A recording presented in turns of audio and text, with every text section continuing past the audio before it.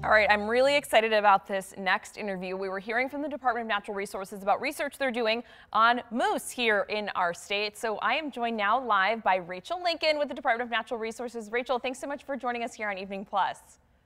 Yes, thank you for having me. I know you and I have been talking for a couple of weeks about this interview, and we've got some pictures that we're going to show in just a moment of what exactly is happening. But the DNR is doing research on moose here in our state. What exactly is being studied? How does this work? Give us kind of the whole rundown of what this project is about.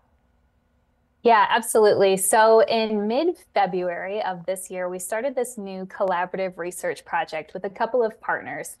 So Michigan DNR and the Keweenaw Bay Indian Community and Northern Michigan University set off to capture and radio collar 20 moose across Michigan's Upper Peninsula with the hopes of better understanding some of the challenges that are facing our moose population.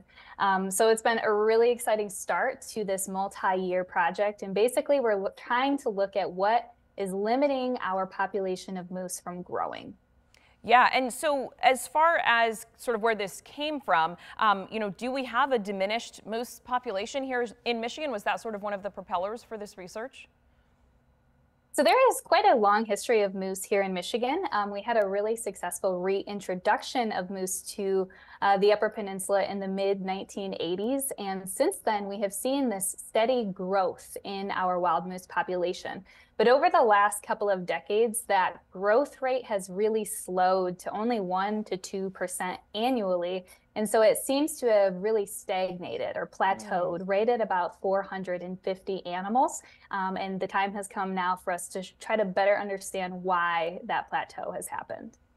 Yeah, absolutely. And we have some pictures we're going to show here in just a moment of what this work has looked like. You see the collar there on the one moose, and you're going to see some pictures of them after they've been just temporarily put to sleep. But Rachel, talk to me about what this project actually looks like, capturing the moose, studying them, putting these collars on. Obviously they are then brought back awake and, sent on their merry way. But what does this kind of look like when people are seeing these pictures of this work?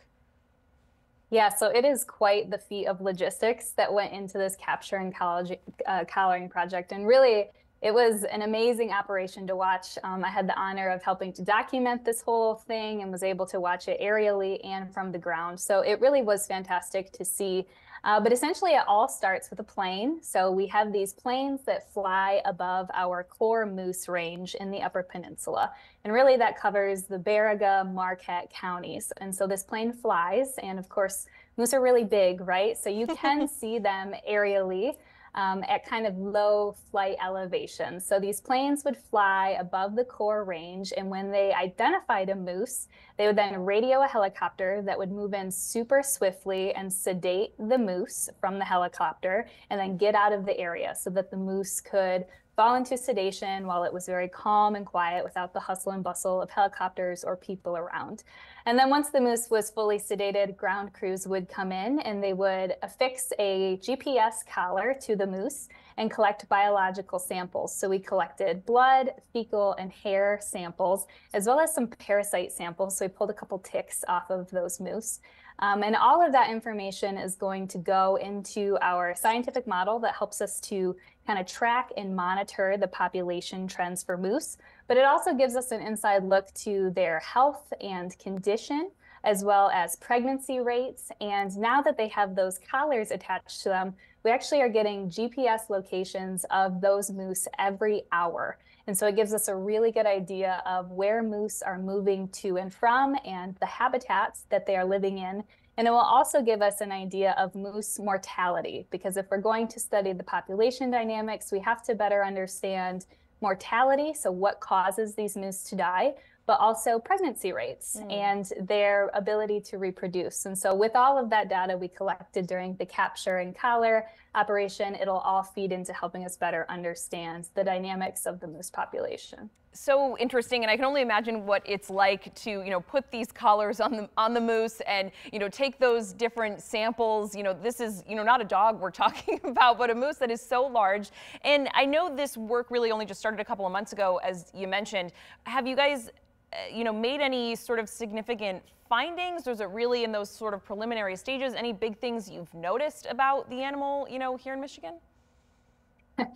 Moose move a lot is our first takeaway. We really still are in the preliminary stages. We've only put 20 collars out. We do plan to put more collars out next year, where we'll put 40 more collars out on moose. And at this time, we're just tracking their locations. So like I mentioned, we get a new data point, a new location every hour.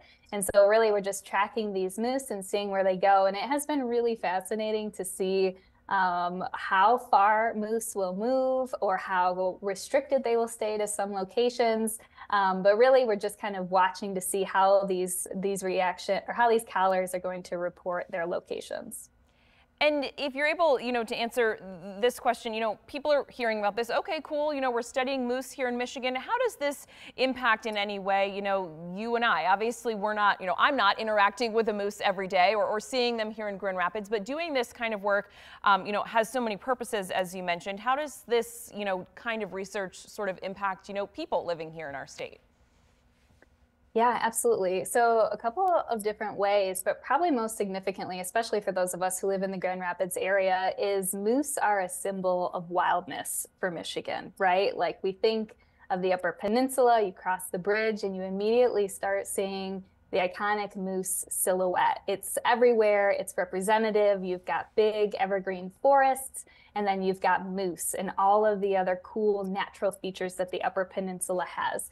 And people who live in Michigan, especially in the Upper Peninsula, love moose. We've consistently heard from the public as well as our conservation partners, how is the moose population? What are the moose in the UP doing? And so for all of us, we get to learn just a little bit more about what makes our Michigan moose herd healthy and what we can do to help support it.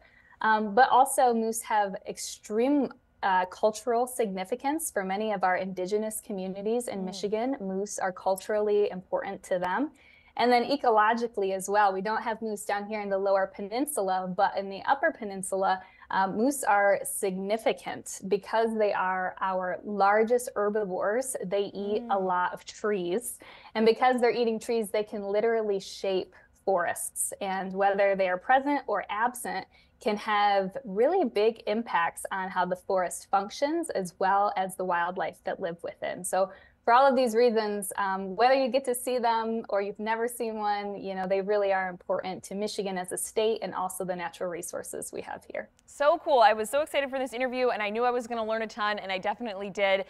We are going to post this whole interview, of course, up on our YouTube page as well if people would like to watch again or, hear what you had to say. Rachel, we so appreciate you joining us here on Evening Plus and breaking down this research. And like you said, this is something that's going to continue into next year, so we will be sure to keep tabs on all the great work you guys are doing at the DNR. Thank you so much for joining us.